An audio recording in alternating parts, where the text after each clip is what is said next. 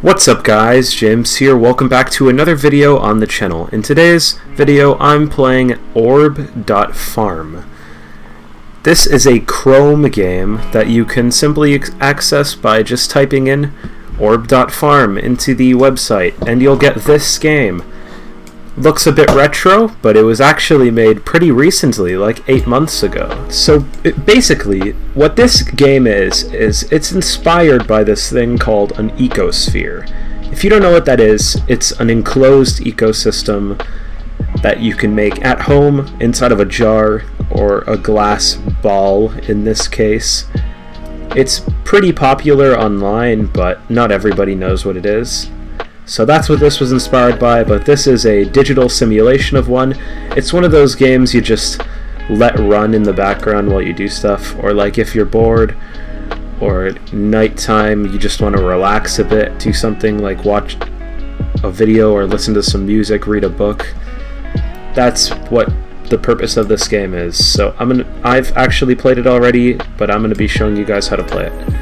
And also trying out some new stuff myself, because I've only been playing this for a couple days. So basically, there's this stuff on the side here which allows you to place stuff down. So there's stone, sand, wood, glass, all this stuff here. What I'm gonna do is I'm gonna make an aquarium here. This is like an aquarium builder. That's the oxygen meter right there. Too much is bad and too little's bad. That really doesn't matter, that's just gonna fall into the void. Alright, let's grow some plants in here. I can slow it down, but for the sake of this video I'm just gonna speed it up.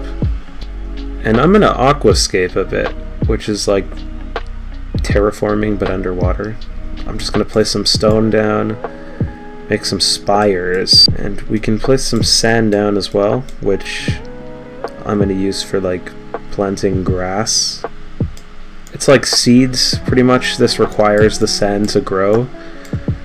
Put down some bacteria, that's gonna make the oxygen drop a ton. That way I can actually get some life in here, which I'll start with Daphnia, which is like water fleas. They look pretty gross, I'll put a picture up on the screen. I'm gonna reset here, I'm just gonna make a normal one without any terraforming, just to like show the basics.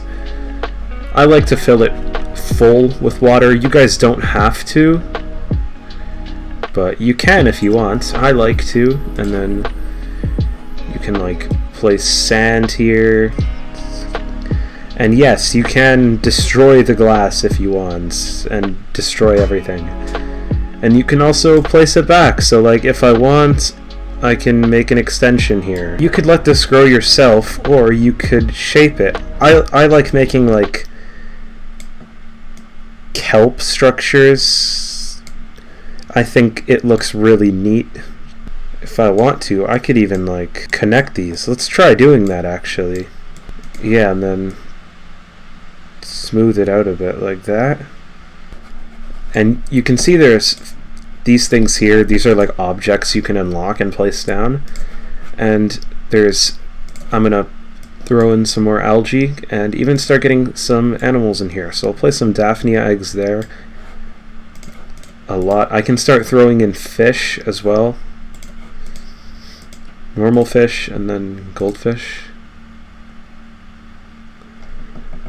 Slow it down a bit. And you can see here, it really is like a simulation. There's wood, which you can use to like build structures, but it is shady. It's gonna kill off some of this stuff here that doesn't get sunlight. To just show you some of the possibilities of this game, I'm gonna build something really insane here, and then I'm gonna speed it up.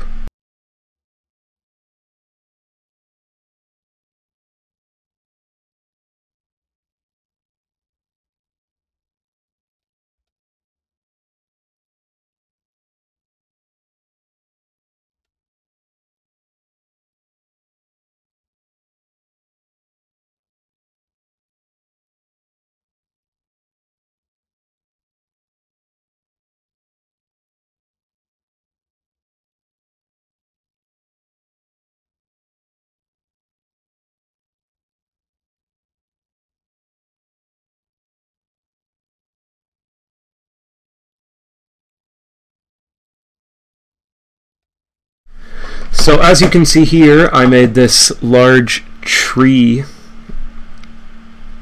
And you don't even have to make it specific to underwater, although all the animals here and like life forms are for underwater. The grass works on land as well. I'll show you an example of that.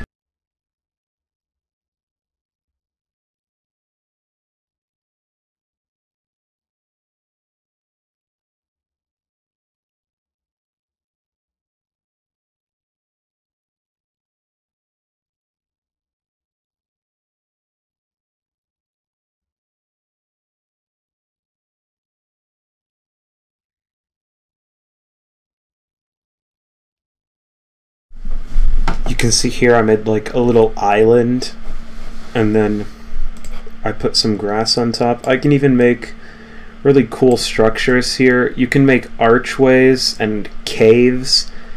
Like if I do this and then I clear it out here, I can make like a cool, and or that can happen. See, this game has a lot of potential and tons of fun. Just create a miniature map, figure out a way to get it sustaining, and just let it run in the background. You're gonna have a great time. Even if you're a madman, you want to just cause some chaos, just do this.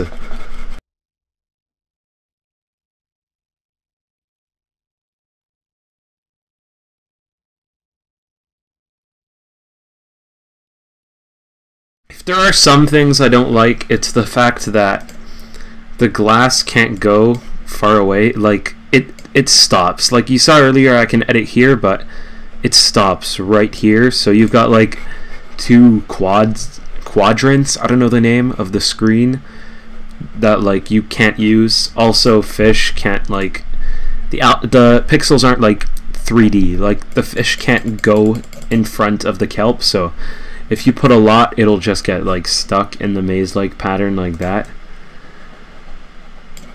But I mean, apart from that, the game is great. It's relaxing, it's fun, it's got tons, endless possibility, endless. Like, look at this. I can like draw a smiley face here, and it'll look really bad, but if I didn't do that originally, it would look better. Still bad though, but better. So I will be linking this game in the description, and I suggest that you check it out yourself because it is a great game. And I'll see you on the next one.